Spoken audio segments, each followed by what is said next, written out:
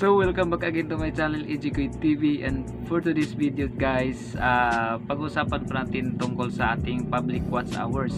Kung hindi pa kayo monetize channel, ang video ito ay para sa inyo. At simulan na natin ito guys pagkatapos lang ng intro.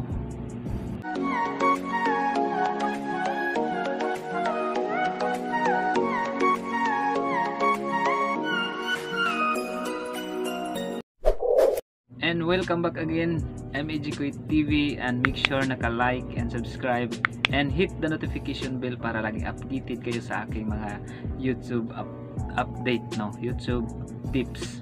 So ako ay nag-upload ng mga YouTube tutorial videos, at kung nagustuhan nyo ang aking videos, feel free to visit my channel TV. Pag-usapan po natin ngayon guys ay tungkol po sa ating public watch hours. Ano ba yun ang public watch hours? Sa mga hindi pa lang monetize channel o yung nagsisimula pa lang sa YouTube, ang video ay para sa inyo to guys.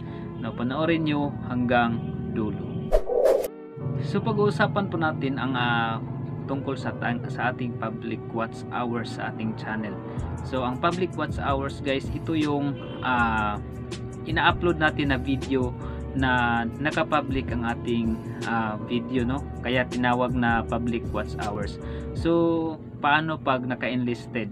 So pag ang enlisted at saka private guys, wala po yung makukuha na public watch hours, o kung makikita nyo doon sa analytics, hindi po yun mapunta ang watch time sa inyong analytics pag naka private at saka enlisted ang inyong mga video. So kailangan po talaga pag mag-upload kayo ng mga video ay kailangan po naka public.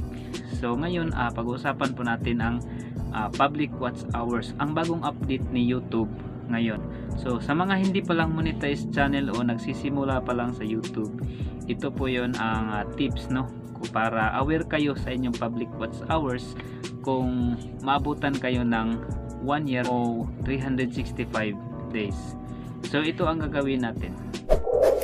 So ganito ang mangyayari.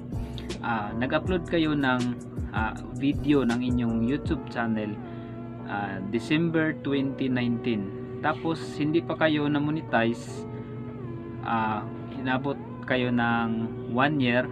Tapos yung video na in-upload nyo sa inyong YouTube channel, nakakuha kayo ng, ilagay lang natin 300 watch hours. So pag umabot na ng December 1, 2020, pag hindi pa kayo monetize channel, ang public watch hours na nakuha nyo dun sa inyong in-upload na video ay mawawala agad yung watch hours. Kumbaga expire na yung watch hours kung hindi pa kayo monetize channel.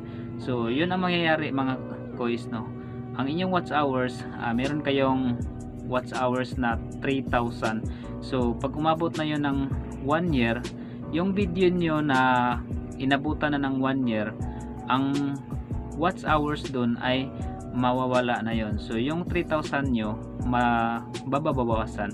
So kailangan po natin ang tips dun para madali na natin makuha yung watch hours, kailangan po natin ng live streaming, kung hindi pa tayo viral, kung hindi pa tayo sikat, kailangan po natin ng live streaming para sa ating public watch hours, o tinatawag nila na requirements ni YouTube bago tayo monetize: 1,000 subscribers and 4,000 public watch hours. Yun po ang bagong update ni YouTube ngayon para sa monetization, So yun lang po ang bagong update ni YouTube ngayon guys, para aware kayo, yung mga nagsisimula pa lang sa YouTube o yung mga nagsisimula na sa YouTube na hindi pa monetize channel. So ayan, good luck sa inyo and congratulations sa mga road to monetize, sana makuha nyo ang requirements ni YT and 1,000 subscribers and 4,000 public watch hours for the last 365 days. So good luck and God bless. Ayan po ang tips ko ngayon para sa mga hindi pa lang monetize channel. And bago ko ito i-end guys, shout out muna kay Yan Rose Venture, John Mikitan, Andrew Vlog, Sandok ni Kuya Melb, at sa lahat ng mga supporters ko dyan, no? At kung gusto nyo magpapa-shoutout, i-comment nyo lang sa baba para ma-shoutout kayo sa susunod na video. And that's all, and peace out.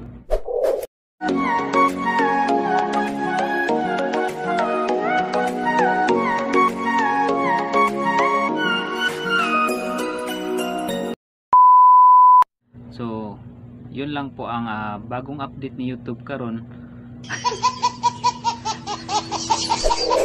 Yan po ang tips ni YouTube. Yan po ang tips ni yan po ang tips